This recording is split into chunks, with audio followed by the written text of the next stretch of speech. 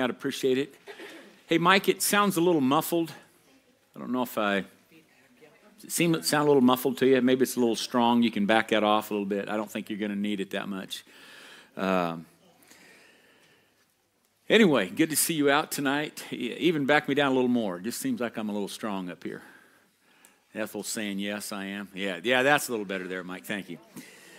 Let's open in prayer, and we're going to get right into this study. I'm excited about it, and this is one of those things. I got 5 weeks, and that's it. So I have to get her done. And so I also want to be able to have some feedback from you and let you chew on this as we go through this. So I want to have some time that you can give feedback to. Father, we thank you tonight for an awesome, awesome day. 50-plus degree day. And we just thank you, Lord, for the weather we've been having. And we give you thanks. Thank you, Lord, for the dinner we had tonight. Warm place to be able to meet, for family, friends, and for your word as we get into it tonight. Thank you, Lord, for the promise that not only do you promise us heaven, but you promise us to reward us. And we're going to see this clear teaching of Scripture. Open our eyes to this subject, I pray. Amen. I believe this study that we're headed into has the power to totally transform your life to the point where how you live currently looks completely different than how it looked maybe 5 years ago, or how it's going to look is going to look completely different than how it looked 5 years ago, or even maybe 5 days ago. I want to encourage you to let the Scriptures speak to you and determine what you believe about this subject. Because I know as we get into this, there are going to be some beliefs that need to be torn down that you've held. And I don't think you've held them in a wrong manner. I think your motive has been correct in holding to them, but you have not been biblically correct. And many Christians are not biblically correct in their understanding of rewards. And we're going to take a look at that. I want to start with an oft-held belief when it comes to rewards, and here it is. People think that if they want to be rewarded in heaven, that is a carnal, fleshly desire on their part. You ever come across that? Well, just being with Jesus ought to be enough. And that's what you'll hear.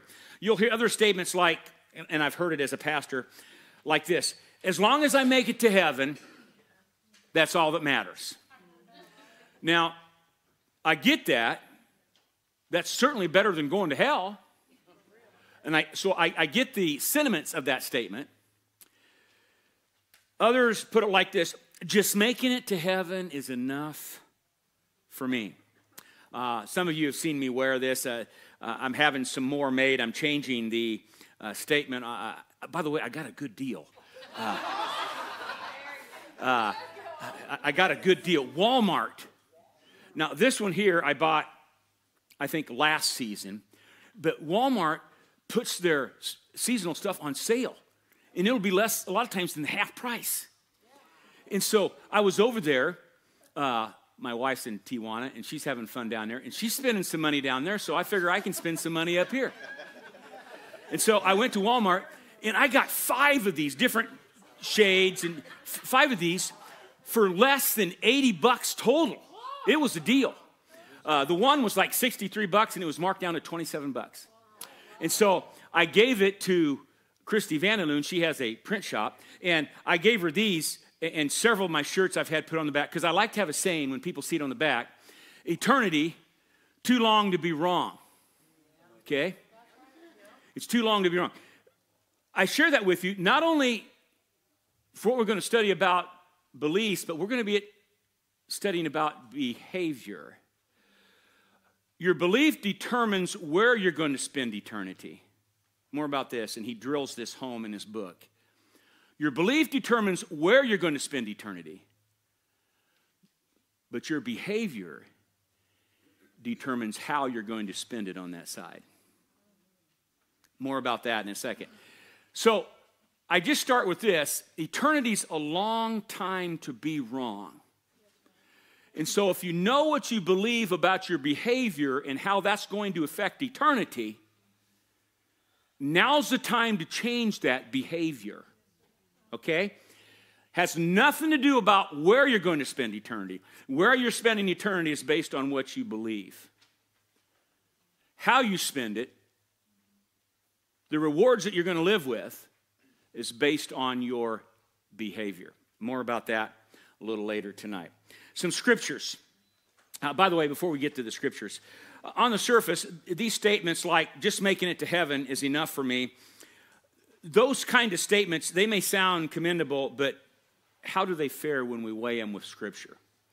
And that's what we want to look at tonight. You see a whole host of scriptures on that page. Don't get worried. We're not going to read every one of them, okay? I thought about it, but I'm just going to point out some to you, and so stay with me. Drop down, you'll see a second one down is Ruth chapter 2.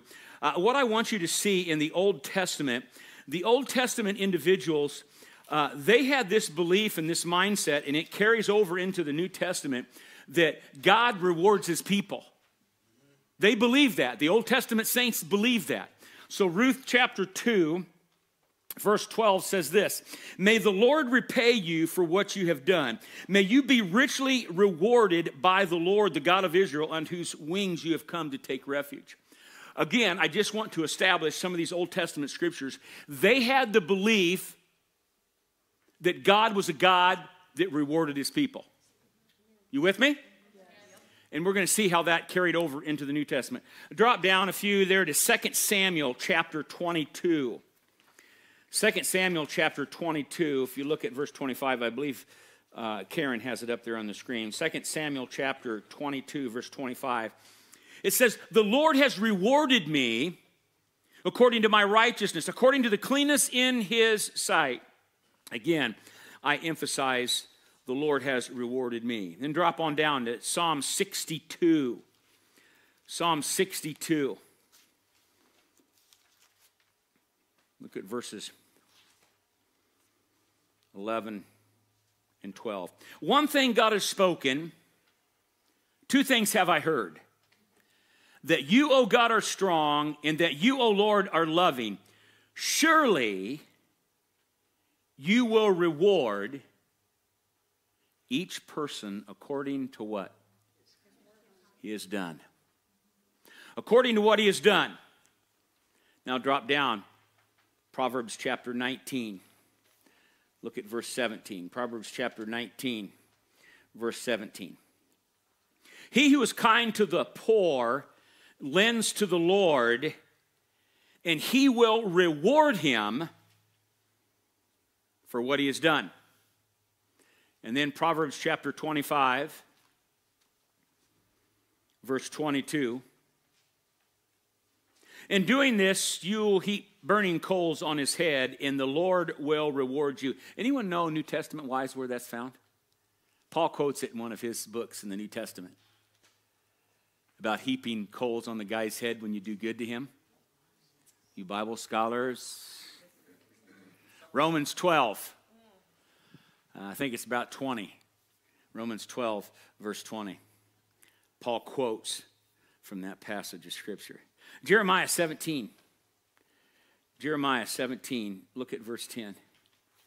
Jeremiah 17, verse 10.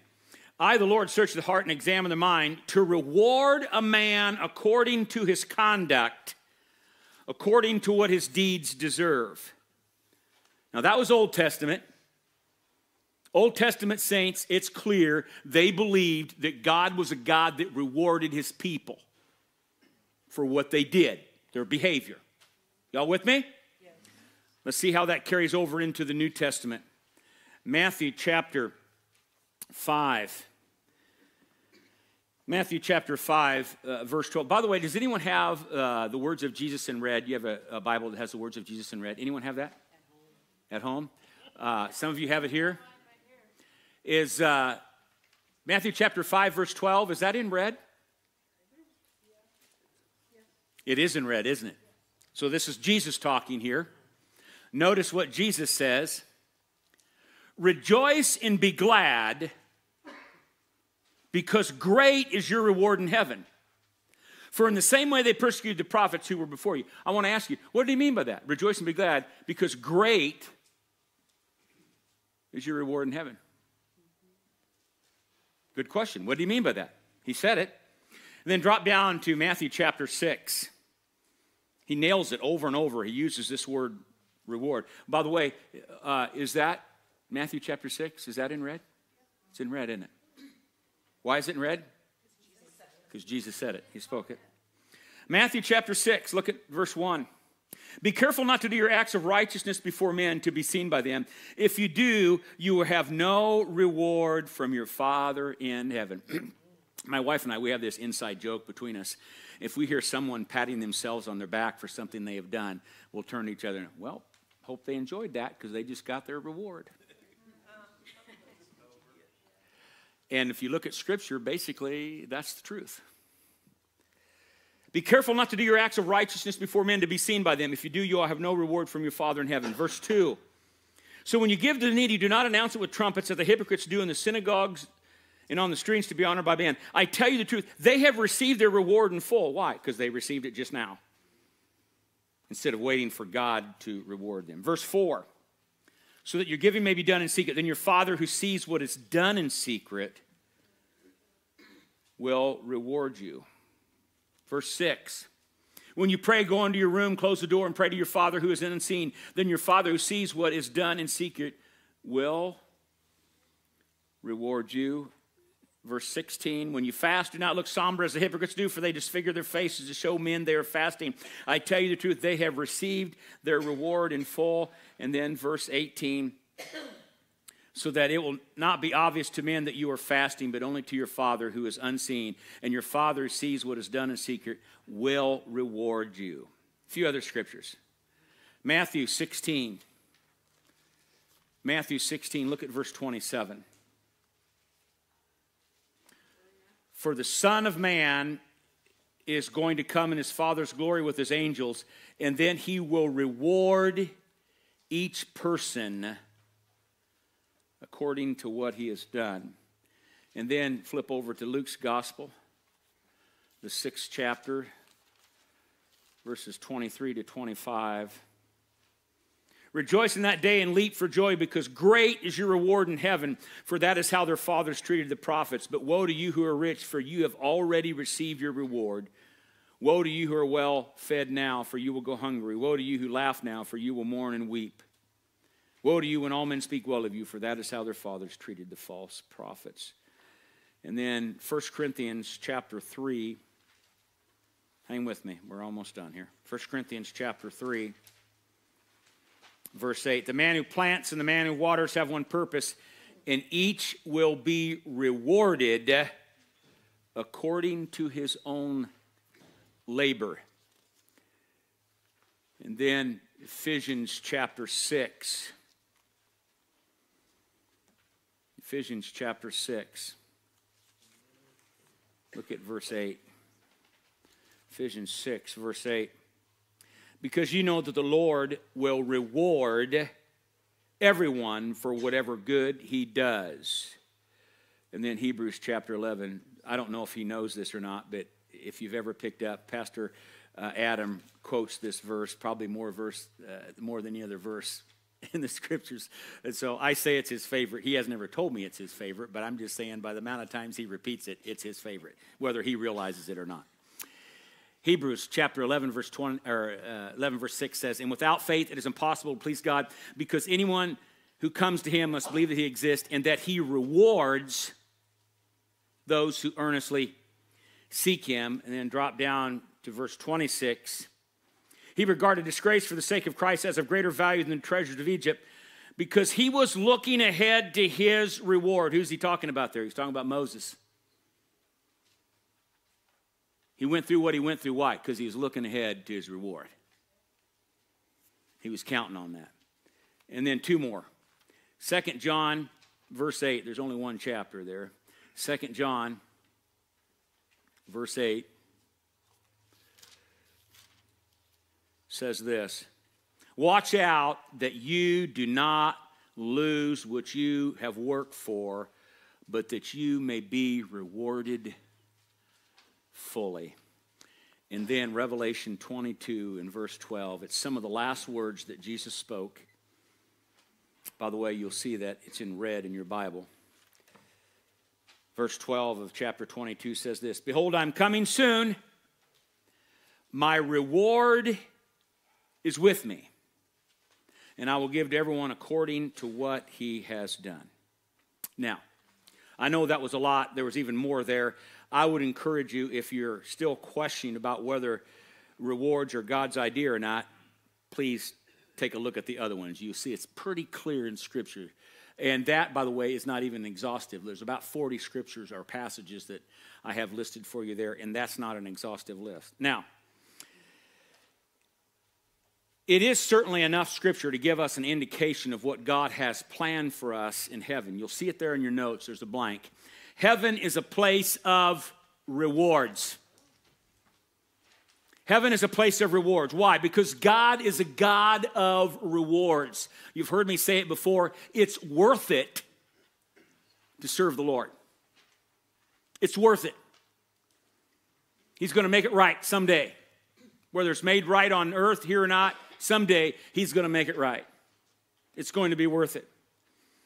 According to what Paul said in 1 Corinthians, "No eye has seen, no ear has heard, no mind has conceived what God has prepared for those who love Him." We can't even conceive of it. He also said it in another passage, "I consider that our present sufferings are not worth comparing to the glory that will be revealed in us." Now, here's what I want you to chew on, and I want some feedback. Now that you can see from Scripture quite clearly that God rewards His people, and there's a lot said about it in Scripture, how does that make you feel? Unworthy? Yeah. Okay, somebody else. How does it make you feel when you read these Scriptures, and there's a lot. That we just covered a few. How does it make you feel? Overwhelmed?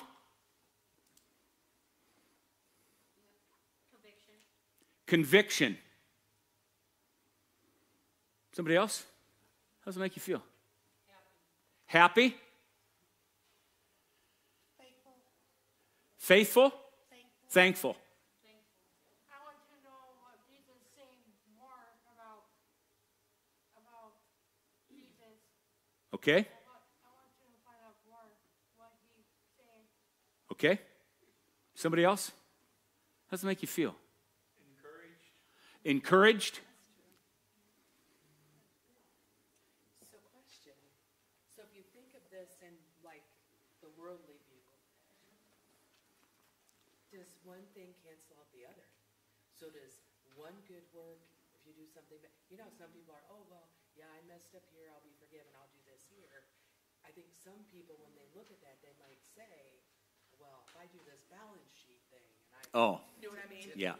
Yeah, so like if I end up in the plus, I'm going to be okay, and this stuff is fine.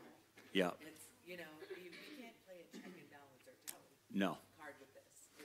Because our sin, we can't work to pay for that. Exactly. That's based on the blood of Jesus that washes us clean of that record. So we don't really, if people understand it, we don't have a record to offset in the eyes of the Lord because the blood covers those sins. Now, let me ask you a soul-searching question. And as I normally am, I'm pretty open. I'm an open book. I'll probably relate more to where we're at right now and currently some of the things that my wife and I are doing and we've been excited about, but then I headed into this study. And it's like, are we going to be able to go that route that I was thinking? And she's in Mexico right now, so we can't process it together. Here's the question. Are you living your life in such a way that you will be rewarded? Are you living your life in such a way that you'll be rewarded? Now, you've heard me talk about the church has paid me well for the size of church that we are. And I've invested that, and that's why we're able to retire before we're going on Social Security. Some of you have penciled that out. How is he going to do that? How old is he? When was he born? Well, he's retiring before he can even collect Social Security. Well, I'm a Dave Ramsey fan, and God taught me some principles. I taught you that principle 2 weeks ago about a disciplined life, and I'm very anal, and so we've been anal about investing, and so that's why we're able to do that. And you've gotten good deals along the way. And I've gotten good deals along the way. Praise God for good deals. But here's the soul-searching question for me and for you. And I've given to the Lord. But does the way I give portray that I really believe what we just read from those scriptures? Because we can say that we're going to be rewarded and that we believe that, but how we're living, does it really convey that? One of my comments to people, if I know God has put me on a mission and I miss it, I always think about that's one less jewel in my crown. Because I believe that crown is going to be there. So. Yes, Pastor Eric. I've thought about it this way. Sometimes when you're in those situations where you think, oh, if I weren't a Christian, I would be this. Those are like your opportunities, you know? And like in sports, you can't get a Division I title by playing community college ball. Yeah. So when you got that opportunity of trial, just think about it like, hey, that's your reward building time right there. You know? Yeah. Somebody else? The other part to what I was going to say, you kind of made me think of it, is that it makes you stop and think maybe before we act, because if what's in here and in our beliefs and our values, you know, and with God, our walk with God, if we aren't portraying that, when we aren't weighing that in our decisions, that behavior piece plays a big role in what's going to happen in the end. So Yes. it really, thank you for sharing that, because it, yeah, definitely have to think about how you react, respond, and Let me just give you an example that's going on with Joyce and I. It's not that we're loaded, and we're not, but we are blessed. God has blessed us. Where we're at right now, we've been looking at 15 to 25 acres in southern Iowa. There's a couple different farms. There's one north of Bloomfield we're looking at right now.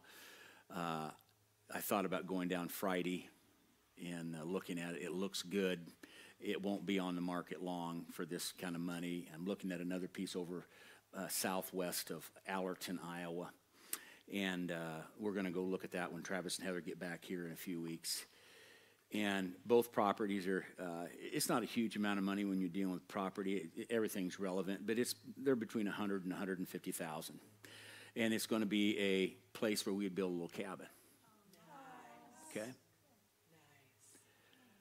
But here's the deal.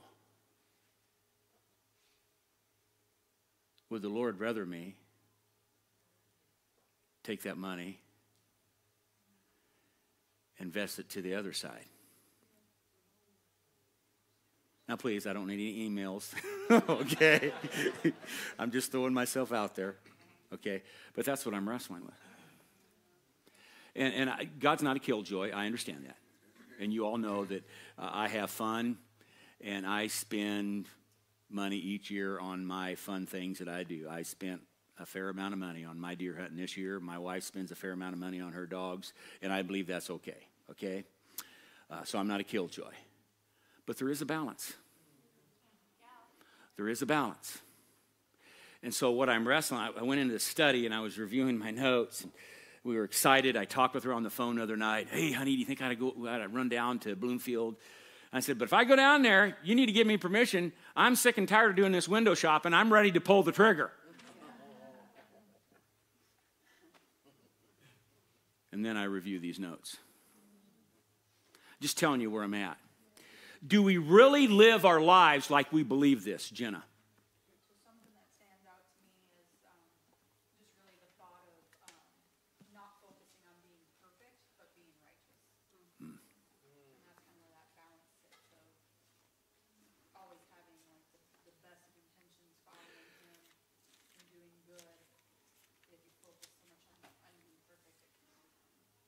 Yeah.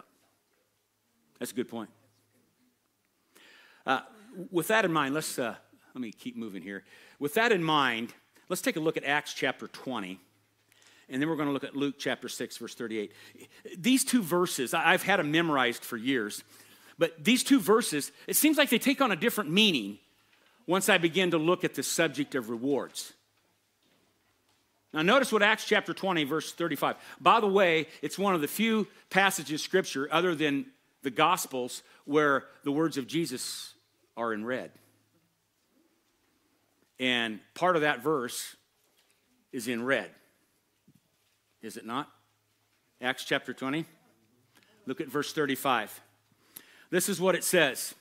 In everything I did, I showed you that with this kind of hard work, we must help the weak, remembering the words the Lord Jesus himself said, it is more blessed to give than to receive. And so, as I'm preparing for this, I thought of that scripture and it jumped out. Why did Jesus say it's more blessed to give than receive?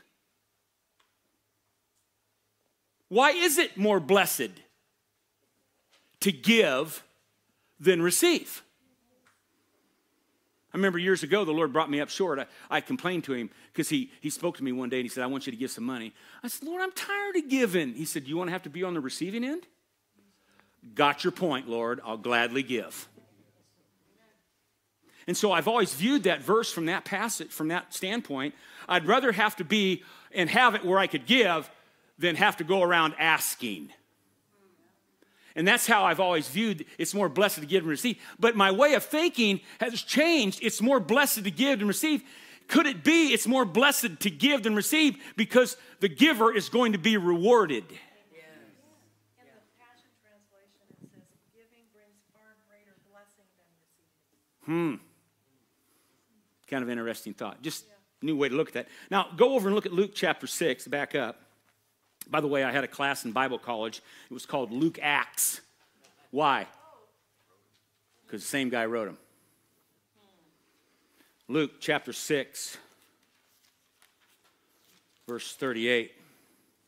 And I've had this, and you've heard this before. You've heard pastors talk about it before they receive the offering. Probably many times you've heard it.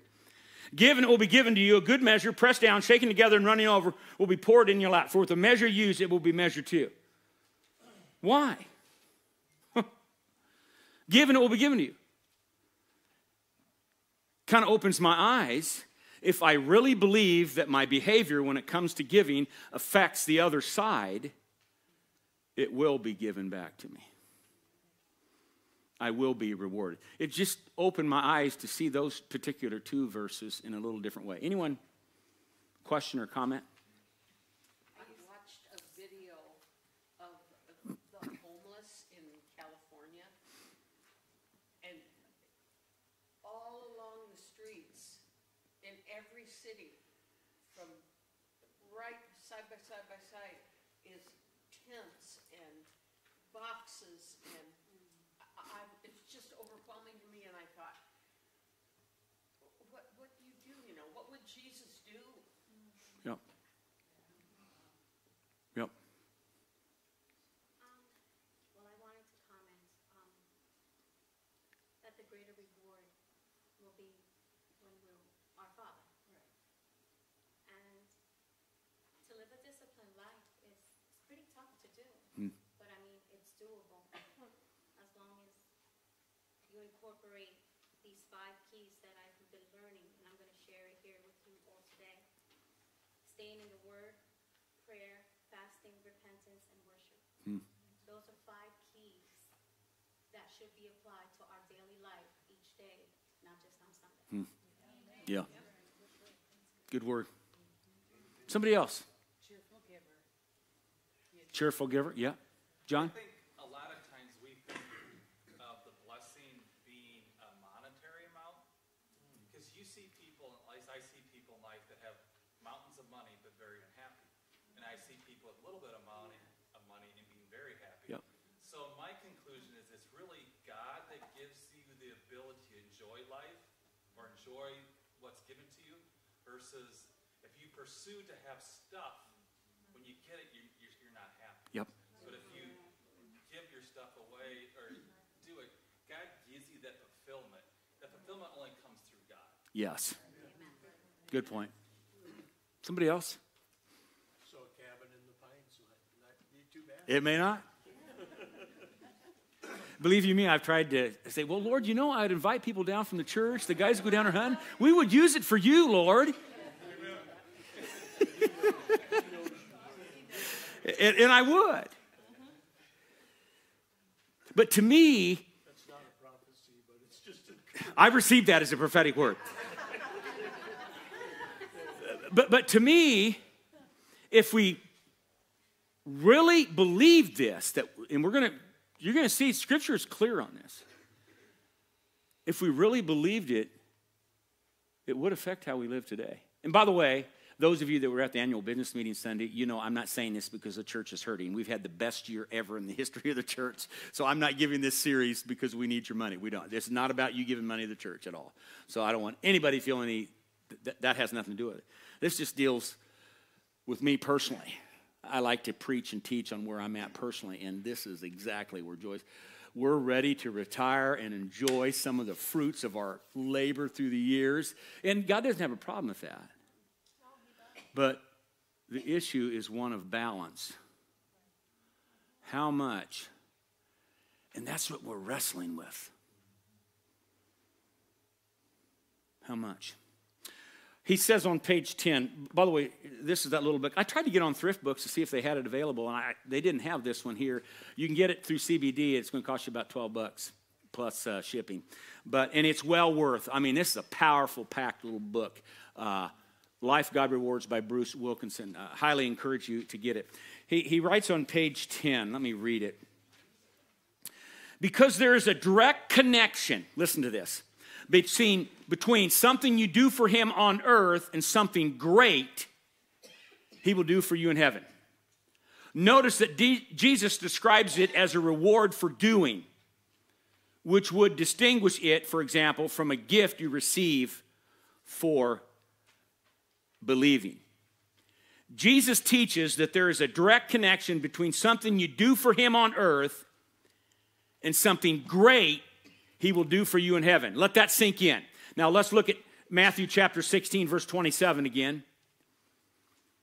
For the Son of Man is going to come in his Father's glory with his angels, and then he will reward each person according to what he has done. What does that mean? He said he's going to reward each person according to what he has done. Sometimes I think we read over that real quickly and we don't understand the magnitude of that teaching. When you've done something for him, God's going to reward you for that. A couple points we're going to bring out in just a second. Look at Matthew chapter 19, verse 21. We often think that Jesus was pretty hard on this guy. But truly, he not only conveyed this to the rich young man that he had to give up everything, but he conveyed that to the disciples too. We're going to see that in a moment, where Peter said, Lord, we left everything to follow you. What then will there be for... So it wasn't just a rich young man that Jesus called to leave everything behind. He called that in his disciples. Look at verse 21, Matthew 19. It says, Jesus answered, if you want to be perfect, go sell your possessions and give to the poor, and you will have treasure in heaven. Then come follow me. You can say, well, man, he was really being hard on him. He really wasn't. Jesus was just telling him the truth. If you really want to have great reward, brother, give everything you got, because someday God's going to reward you for that on the other side.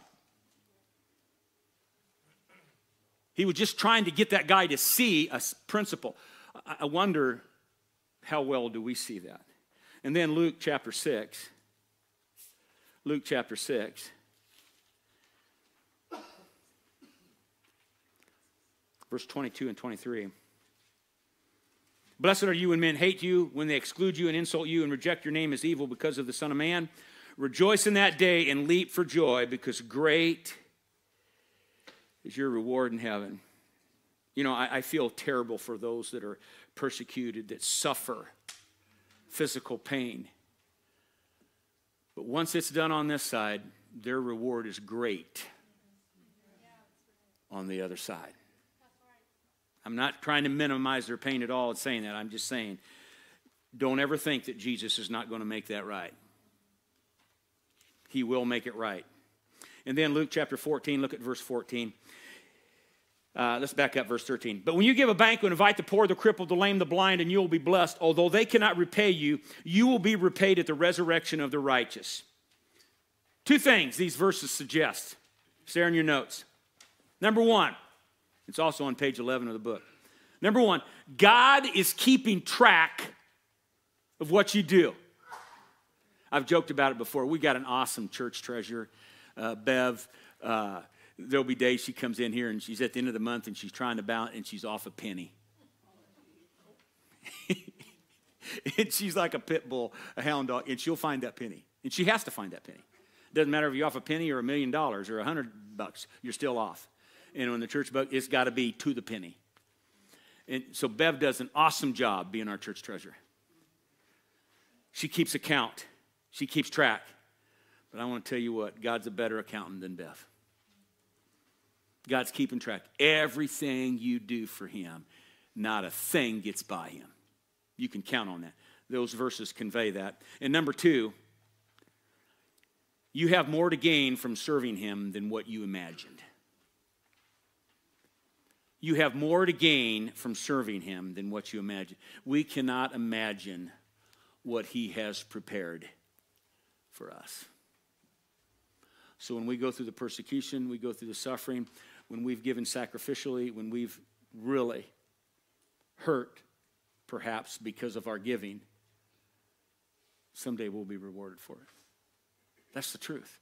That's not a cop-out. That's not a Christian cliche. It's the truth. But the question is, do we believe it?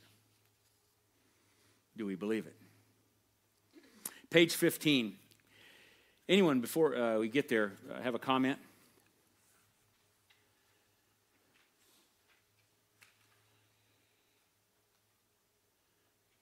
How can you determine rewards on heaven from the rewards the Lord gives us here? We're going to get talking about that. I don't know if we probably won't get to it tonight, but we will get to it.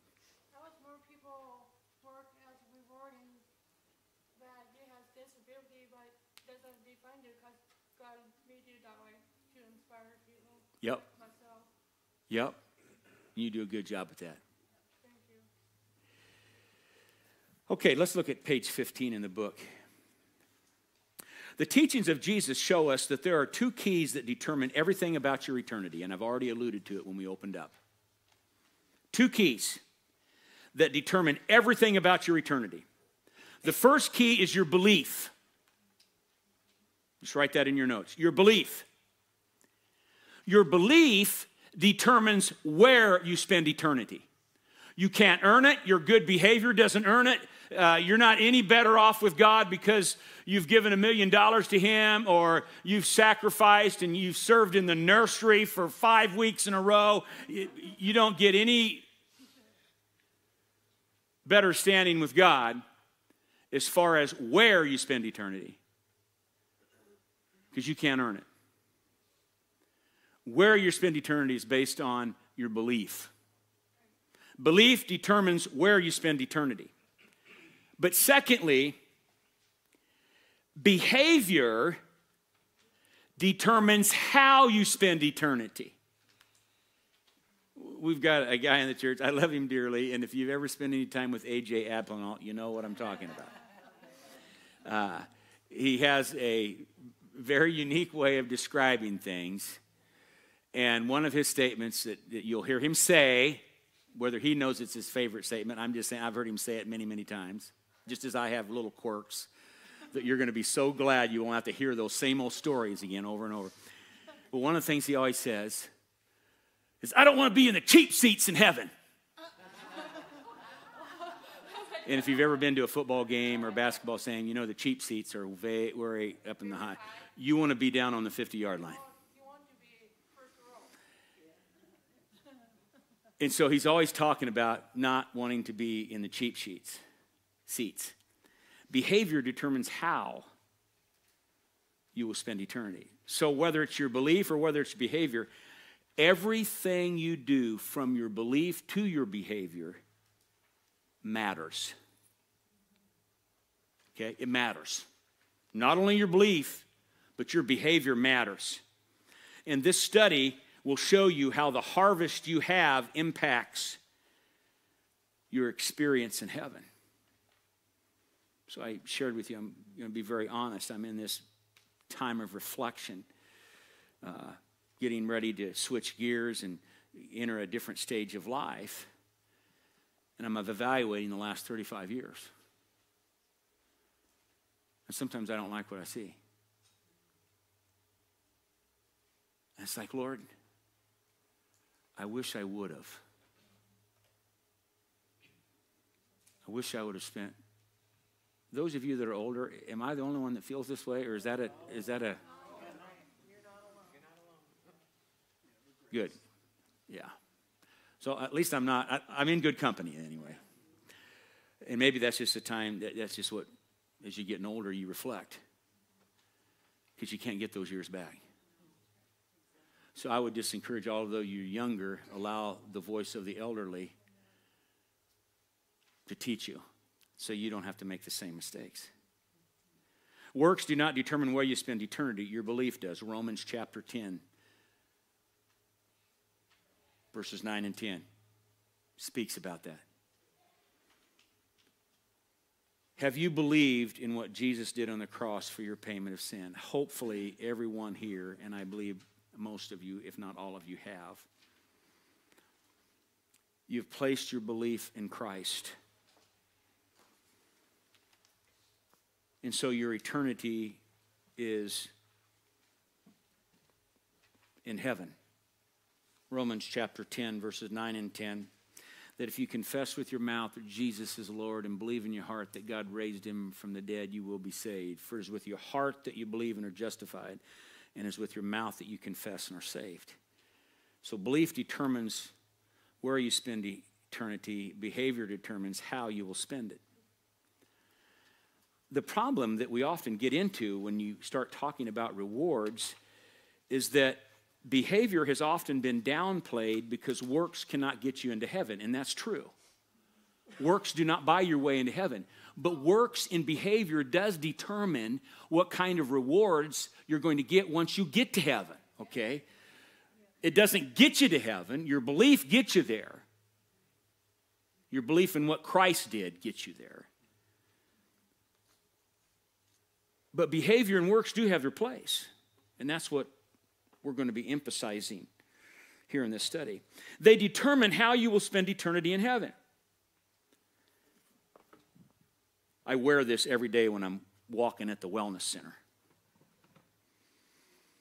because I want everything in my life to be a witness. And so I know when those young gals go smoking by me, at least they're getting the message, you know.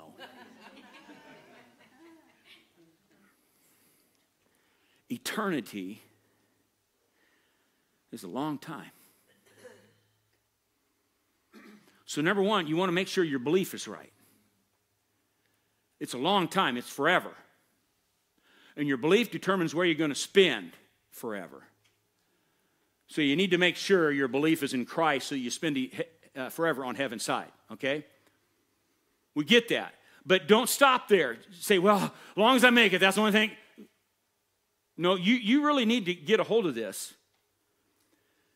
You not only want to make it to heaven, but you need to understand that you're going to be rewarded with how you've behaved, and that reward is going to go with you for eternity. Let that sink in. For eternity.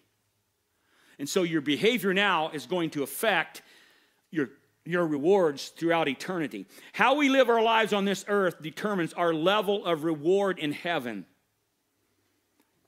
With that in mind, let me ask you this question. And I'd like some feedback.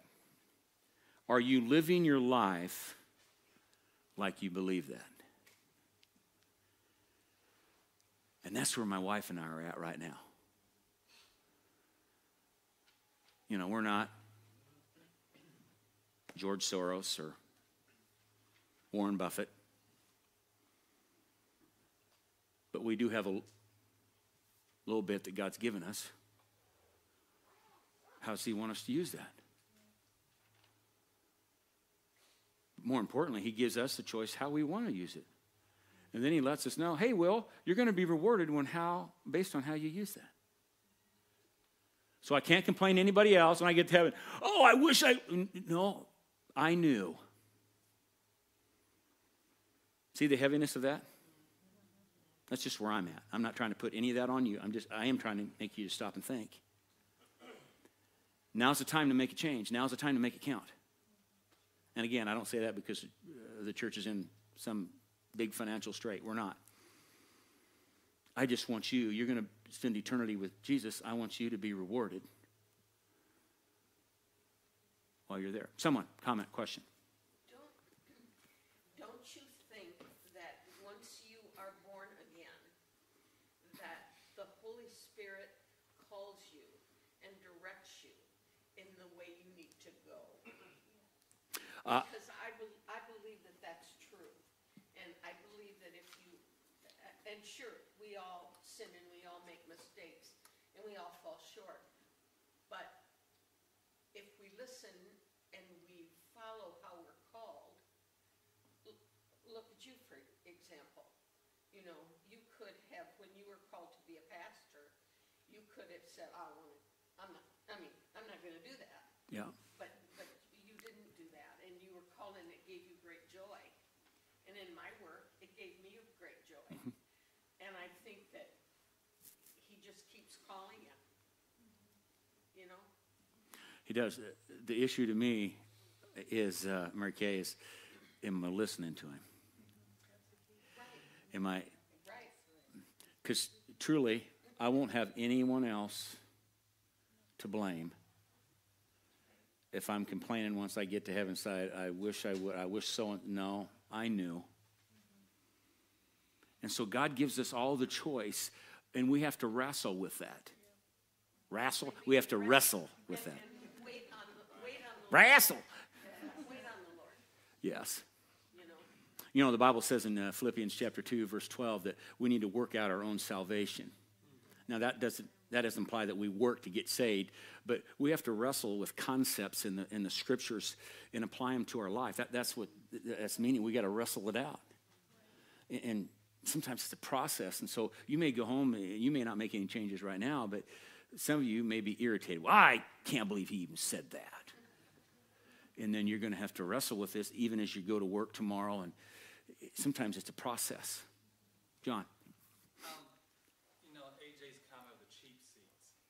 I just have a hard time comprehending that because I just feel like when you get to heaven, you'll be in the presence of the Lord and there won't be any cheap seats.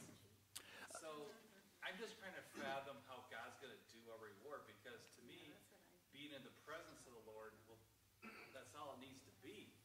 But I understand, I read it through the Bible and so forth. I understand that. But in my finite mind, just being in the presence of the Lord that's all I need for eternity. I know. You know, that's just my human brain. I get that. And that has been the traditional way most Christians have looked at that. Let me just share a passage of Scripture. And notice what Jesus didn't say. He didn't rebuke Peter for making this comment.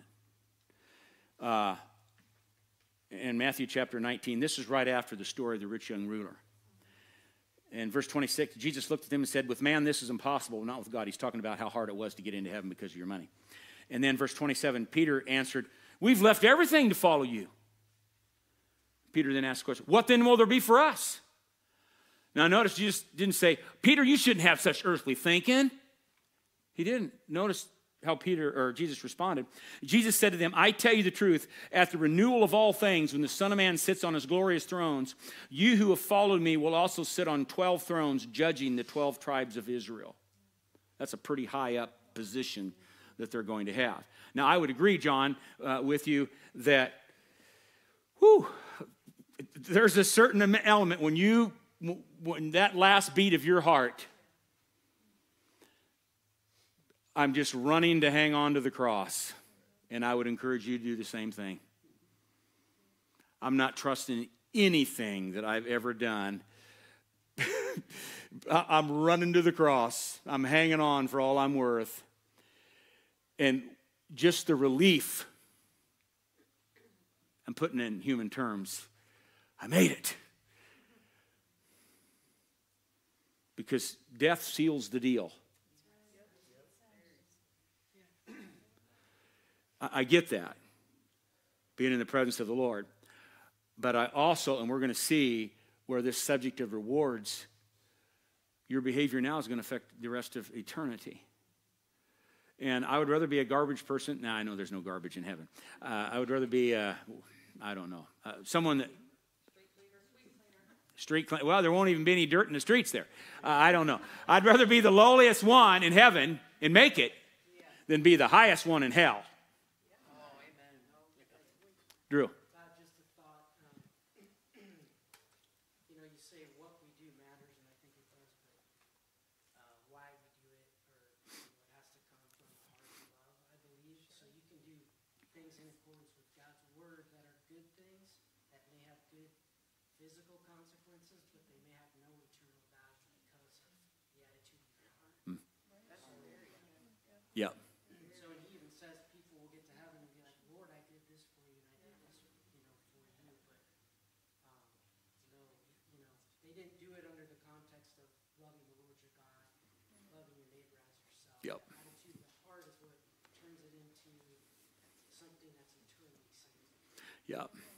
And Scripture is clear on that. Apostle Paul talks about that in 2 Corinthians 9, verse 6, said that we're not to give reluctantly or under compulsion. There's all kinds of motive issues going on there. But at the same time, and this is what Wilkinson hits in his book over and over, it's not wrong to want to be rewarded on heaven's side. That's not wrong. And we're going to see that. And I just want to encourage you. And so I know I'm going against years and years of tradition with this. But I would encourage you to take a look at those scriptures. And that's why we started with them. And let those scriptures speak to you. Somebody else. Yes, Jenna? I feel like in kind of a combination of what a lot of people have been saying is, really that deep point is the fact of you can be righteous, humble, have that right posture in your heart in serving the Lord, and still be like, yeah, this, it'd be awesome to have all these blessings. Yeah. Here on earth, we're taught more so to, not think about that as bad, to think about that. And so what we're really saying is the Bible supports that you can hold those two kind of opposing earthly views together. Yeah. That same aspect. One of the things that I've taught people that minister for the gospel's sake, and pastors can do this, you can do all the right things for all the wrong reasons, and you won't be rewarded for it. Drew. I'm just thinking when Jen was talking about, Colossians talks about keeping our eyes fixed on things that are above. So we don't necessarily, we shouldn't probably be fixing our eyes on rewards on this earth. And I know that's what you're saying. Yeah. But our gaze is on things that are eternal and are above. Yeah. We don't necessarily need to worry about the rewards. Yeah. And I guess that's the struggle with where I'm at. I'm in the last quarter of life. And it's like, how much do I want to invest on this side? I want to have enough to get me to my last heartbeat. But I don't want to have any more than what I need. I want to send all I can ahead. Yes. It just sounded like before, it sounds a little vain, in a sense. It really does. I would just encourage you to read the scriptures. That's why I listed all of them. It's a tough pill to swallow. It is. And that's why I established from the very beginning, I knew I was pushing back against, and Bruce did it. By the way, when he did this first, he went to some Bible college before he ever made the book, and he invited all kinds of professors and theologians in and says, I want you to hear and he presented a thorough, much deeper discussion of that. And they got done and they agreed that what he had to say was the truth. It's kind of a neat story when you read what the backdrop to the book. Eric, you had a comment? Yeah, I've heard it said, heaven will be good for everybody, and then you get the whole presence of the Lord, all that. Heaven will be good for everybody, but it is not going to be the same for everyone. And I don't know how that's always going to look, but to say simplify that. Yeah. And how God's going to work all that out. But it's there. The scripture does teach it. So you can send your reward on to heaven, or should you're supposed to leave inheritance for your kids? I mean, it does tell you in the Bible It to does. leave inheritance to It your does. kids. So that's another balanced act. It is. that you carry out. We are wrestling with that too. And by the way, I think I've shared it with you in a previous series I've taught. Travis knows, you know, we had 2 children. Nell's already on heaven's side, so she doesn't need anything on this side. So there won't be anything left for her to do that. But we've told our son, and you may think this is totally ruthless of me to say it, but he knows he's not getting near all our estate. In fact, I don't even think he's getting half of it.